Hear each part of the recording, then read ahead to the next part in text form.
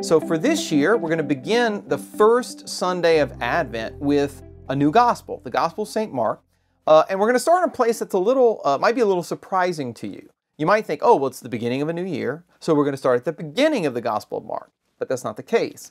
Because for Advent, what the church wants us to do is to make two acts of preparation. First, the obvious one, would be the preparation for the celebration of Christmas, which is going to come immediately after the Advent season.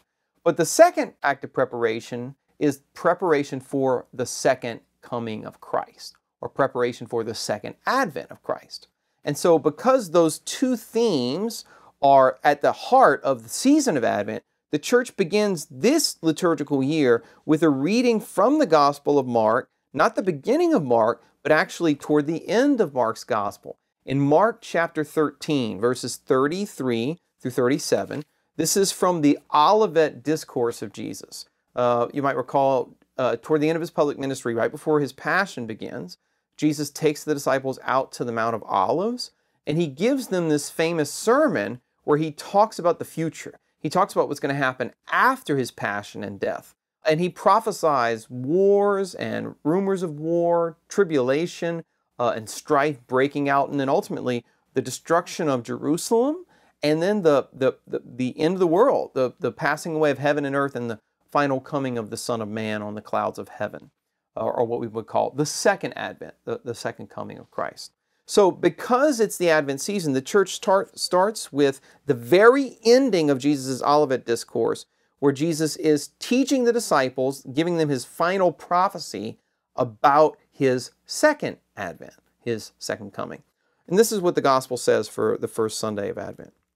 Take heed, watch, and pray, for you do not know when the time will come. It's like a man going on a journey when he leaves home and puts his servants in charge, each with his work, and commands the doorkeeper to be on the watch. Watch, therefore, for you do not know when the master of the house will come, in the evening, or at midnight, or at cockcrow, or in the morning, lest he come suddenly and find you asleep. And what I say to you, I say to all, watch. Right, that's the end of the gospel. And significantly, that's also the end of basically Jesus' public ministry.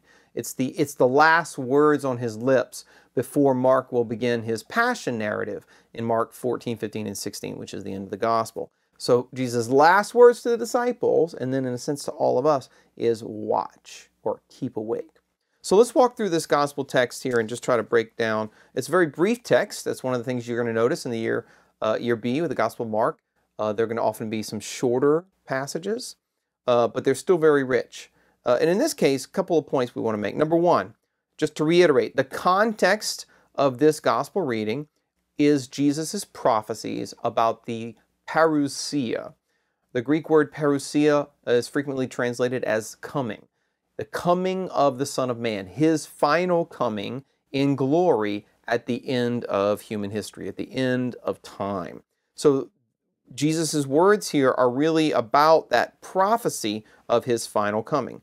Why does the church give us that? Again, it's his second advent. Same word, Latin word adventus means coming. And it's a translation of the Greek word parousia that means coming as well. So that's one of the reasons the church chose this passage, is because in the Latin translation of the Bible, you actually would have the word adventus right here. So it's an Advent teaching.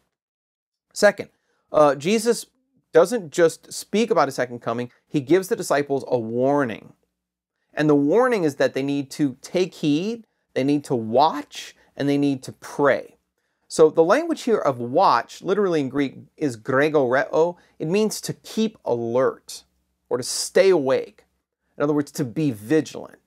So he recognizes that what's going to happen after these moments is he's going to end up being handed over, arrested, go through his passion, and die. And so one of his last admonitions to the disciples is not to lose their sense of vigilance and their sense of expectation for him to return, not to begin to be sluggish and doubtful about whether he's going to come back. He's saying, no, you need to keep awake, you need to watch, and you need to pray, right?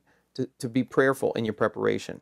Why? What's the reason to watch and take heed and pray? Well, he says, because you don't know when the time is going to come. And this is one of the standard teachings of Jesus in the gospel. You see this over and over and over again.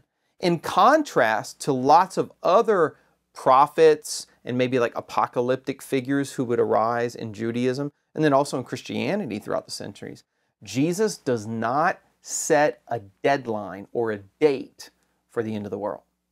He doesn't give a timeline. He tells the disciples over and over again, you do not know the day or the hour. You don't know the time when the Son of Man is going to come. It's one of the things I stress over and over again whenever I'm talking about end times teaching, or what theologians call eschatology, the doctrine of the end. Your first cue, your first clue that someone is not teaching what the church teaches about the end times is the second they give you a timetable or the second they set a date for it. Because our Lord, Jesus himself, was very clear that no one knows the day or the hour. And in order to illustrate that basic doctrine that we don't know when Christ is going to come back, we know that he will come back, we don't know the hour, Jesus gives here a parable. It's a short parable. It's the parable of the master going on a journey, right? It's a very brief parable. He basically says that the time of the coming of Christ, of the second advent, is like a man who goes on a journey when he leaves home and he puts his servants in charge. And each of them has their work to do. And he commands the doorkeeper to watch the gate, right? And they have to be on guard because they don't know when the master is going to come back. So in this parable, the master is very clearly here a symbol for Christ himself. So Christ is the master. His disciples are the servants who are going to watch over the house. And one in particular is singled out, which is the doorkeeper, right? He's commanded to particularly be on the watch. Why? Well, because he would be the guard of the house. He's the one who's going to keep thieves and things from breaking in the house at night. But he would also be the one, as the one manning the gate, who would welcome the master back. So whenever the master, comes over the hill or whatnot and comes into view of his home, it's going to be the gatekeeper who is the first to see him and the first to welcome him home. So what Jesus is doing here is he's laying out this analogy for the disciples in which they are servants whose master is going to go away. And they don't know how long he's going to be. Which, again, think about this in a first century Jewish context.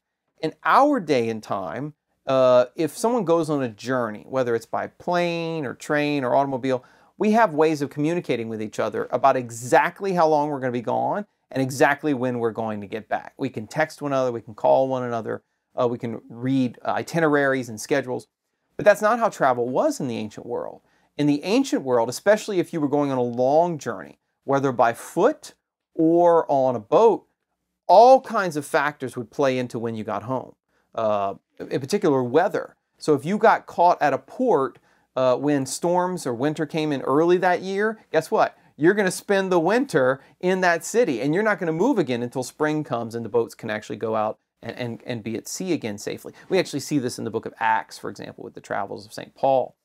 Frequently, they'll experience delays of up to 6 months or even a year before they can get back into traveling and reach their desired destination.